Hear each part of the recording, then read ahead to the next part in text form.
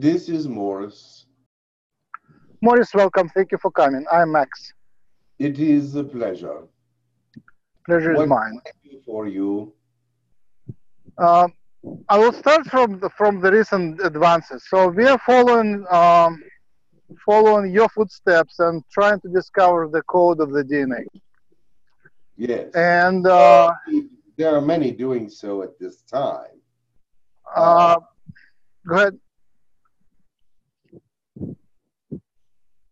But Yeah. So the protein code was discovered some time ago. So we know how the DNA codes for the amino acids of the proteins. yes. But the vibrational code is still not discovered at all. I mean, there is zero understanding of the vibrational code. There is a belief there is a vibrational code, but no proof of that so far. Until last couple of days when we did our first analysis in that direction. Without the vibrations, there would be no codes at all. So the vibrational code is important. There's chemical codes, there are the electrical codes, and the vibrational codes go with all of them, actually. Vibrational codes are going to be the hardest of the ones to find because they are involved with all of the codes. They do have some, there is vibration connected with all the codes. That is all there is to it. But these codes are, so study the codes, the protein codes that have been found. That's the one with the least amount of vibration, actually.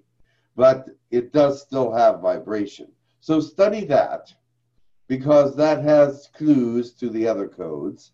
The codes are not as you might think they are. They skip over sections sometimes of areas that you would think that they would be involved in. The vibration moves in unusual ways so that it can include all different kinds of messaging. Now, you might say, well, why can't it be symmetrical, or why can't it be in a form that is easy to decipher? Well, is the body actually put together that way? No. So they have to actually work according to how the body works as well. There are some constants, and then there are those things that are advertent and inadvertent. So you have all these different codes moving at the same time. How are you to distinguish what is what is going where? That is going to be the question. Let me try to describe what we did. Yes. So we hypothesized that periodic repeats would be the key for the vibration, because they look like crystals. They have periodicity in them. They are like a typical one will look like 80, 80, 80, 80, 80. So it's very periodic. So that invites the vibration. And obviously in the genome there is lots of them. There is about 50% of the genome filled with periodic repeats. Yes. So we believe those are vibrating, but it's hard to prove that they're vibrating, because they are there, and the common opinion is that they're there because of mistakes, not because of the function. So we decided to simplify them, and we decided to look at the ones which have decayed. So originally they were perfect, but then they decayed, and some of them mutated. And we thought that evolutionary, the structure will be kept, but the initial letters will change. So G looks like A and C looks like T, so they can be replaced synonymously, but the Purian pyrimidine code will remain. Basically, the structure of 2 rings and 1 ring will remain intact. So we started looking for those, and we found them. And as a control, we use randomized sequences, and we show that statistically there is many more. We call them recorded homologous sequences, but basically it's vibrational imprints. There is many more vibrational imprints than by chance. So it looks like we found them. Very good. So that is, yes, you found them. So there is an imprint. Yes. Go ahead. No, go ahead. So there is an imprint of Purian structure. We also found an imprint of hydrogen bond structure, basically, where GCs have 3 bonds and ATs have 2 bonds. So if you just look at the bonds, that structure is also imprinted. The sequences vary, but the structure there is lots of repetitive structures, which, if you record and simplify the to hydrogen bonds, then you can see the imprints of that structure on other sequences. Yes. So we have shown that.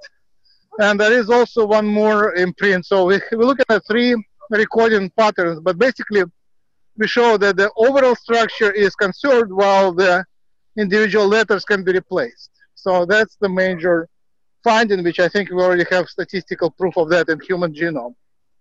Yes. So the question is, what to do next?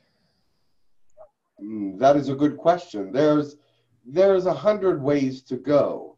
It is up to you how to do it, but you must prove that what you found is correct, and then show how this changes the response.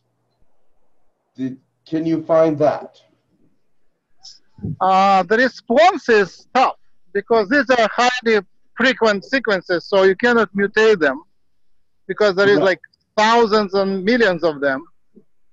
Correct. Literally millions. And mutating them is not an option. So then we have to go to synthetic parts of the genome and see how this work.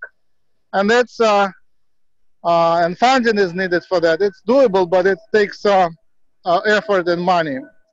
Yes, but the thing is that would be something that would bring you some notoriety, I think. But so it would be worth the effort, I think. But and it would also show some give them some idea of what the sequence is. Right, but there are alternatives, cheaper alternatives. One is to look at so-called annotations. That's what we are doing right now. So annotations are basically the map of the genome where each sequence is annotated with a function. And this is pretty well done. So many sequences have been annotated. So we can look at annotations and see if some of the annotations are enriched with the imprints of certain codes, like Purian code and strong code and so on, hydrogen code and so on. So that's what we are doing next. So it's purely analytical computational work, which is cheaper. Yes. The codes are so multifunctional and multi-directional. What is being done at this time is actually miraculous, because you are starting to find those multifunctional, multi-directional codes and seeing how they can be used in more than one way. Not the codes, but the different sections, the AG, the CT, and the different places have different uses with each sequence. Right. So, and how they resonate one to another. And you found that resonance. So now you have to see where that resonance is going. Right. So that is your next move. When you find where the resonances are, see where they're resonating to. Right. Yeah, we don't know the physical nature of the resonance yet. We just know the signature of it, but physical nature is still to be. We have some models, but I think they are very imperfect. We should be able to find better models. What do you mean by imperfect?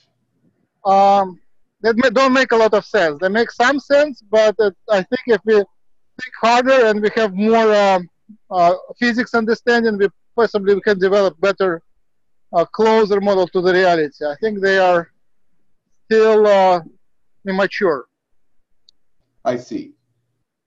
Let me, I'm trying to wrap my head around what you're saying. Oh, I mean, we look at the electrons and protons, how they move, and we can guess a little bit, but not a lot.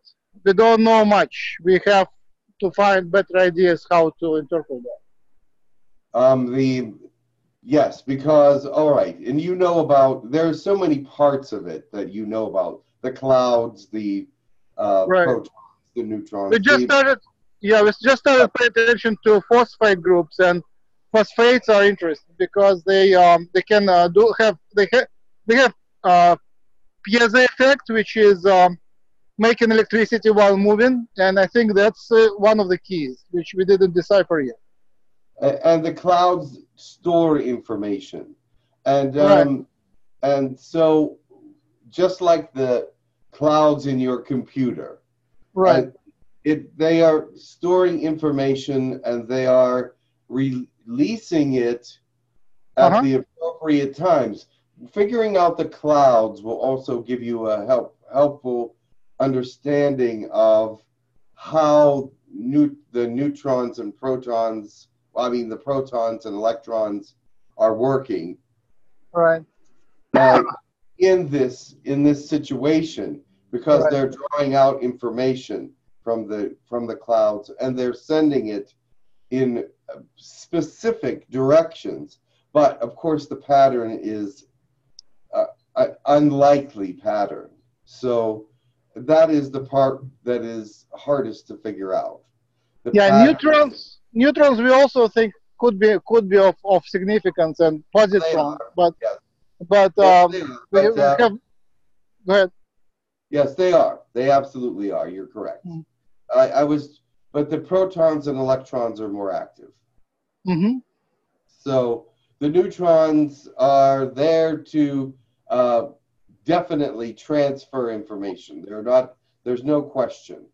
Mm-hmm. As you see in the case of synapse, the neurons are absolutely essential. So these neutrons are similar to the neurons in some ways.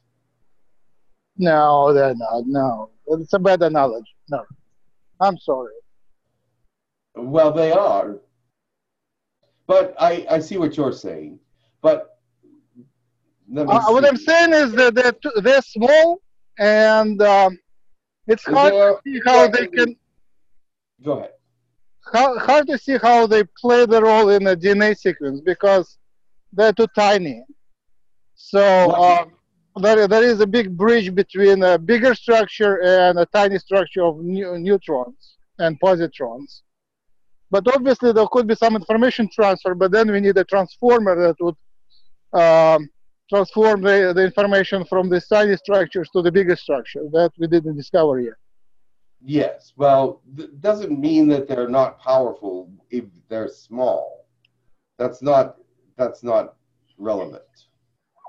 So, electrons are electrons are spread around in a bigger distance. They are comparable in the size of their cloud. The size of the cloud is even bigger than a nucleotide, but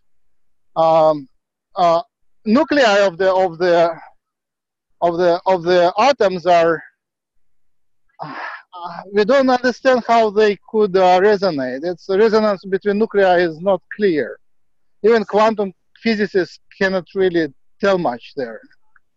There is some resonance, we just don't understand much. Yeah, good. I got your mind going in that direction. That's good. So, yes, keep that in mind when you're looking at these things. Right now, hold on one moment. There's some, I'm getting detached. Okay. There's some problems here. All right.